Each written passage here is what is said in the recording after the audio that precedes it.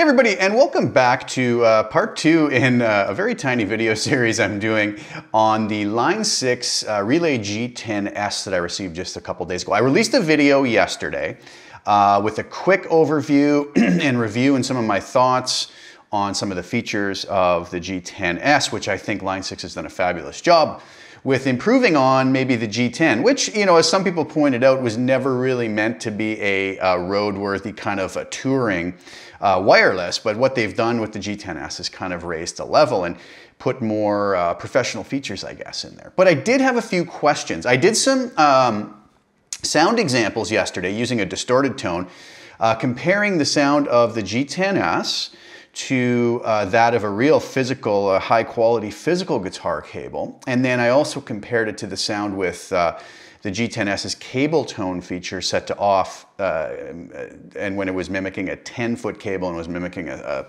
30-foot cable. I did that with a distorted tone, and a lot of folks questioned and said, hey, could you do that with a clean tone? So yes, I can. I'll do that today. So we'll do that in just a minute, but another question a lot of people had is, does it play well with active pickups? Now, the answer is yes and no. If you plug it into an active pickup guitar, and I don't have any active pickup guitars here other than my Yamaha silent guitars, which are acoustic guitars, but they are active, right? So if I plug the transmitter straight into that, no, I don't get any sound. But what Line 6 has done, and as mentioned in the manual, and I had somebody ask if I could post a picture of this as well. This is the right angle connector that Line 6 includes with the G10S. Now, at first glance, you might think, well, maybe it's just to allow us to be able to plug the G10S transmitter into maybe a style of guitar input that it wouldn't otherwise fit into, and that, you know, could be very well the case.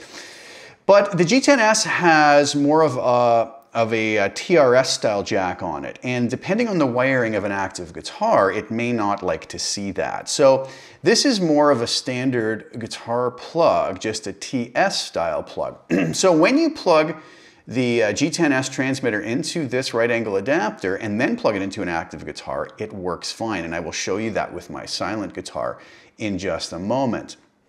So yes, it works well with, can I say it's going to work with every active guitar out there? No, I can't say that. I'm not going to say that. But as is even mentioned in the manual, this little adapter will help it to be far more compatible with guitars with active pickups. So that's great news for those folks. So let's take a listen to it with the silent guitar, see how it works there. And then we'll also listen to it with some clean tones. Again, comparing a physical guitar cable, I'm using a Klotz audio cable, a very high quality cable from a wonderful German company. And then I'll compare that to the sound of the G10S with cable tone off, cable tone at 10 feet, and cable tone at 30 feet, all right?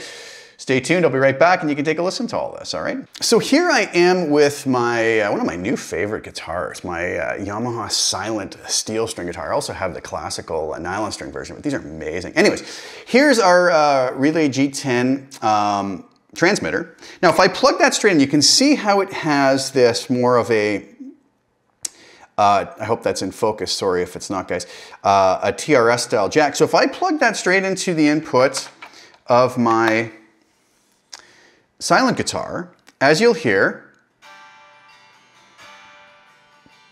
I'm getting nothing out of that, okay? So enter our right angle jack. So let me take this back out. I connect it to the right angle jack as such. Right away you can hear the sound come back, right?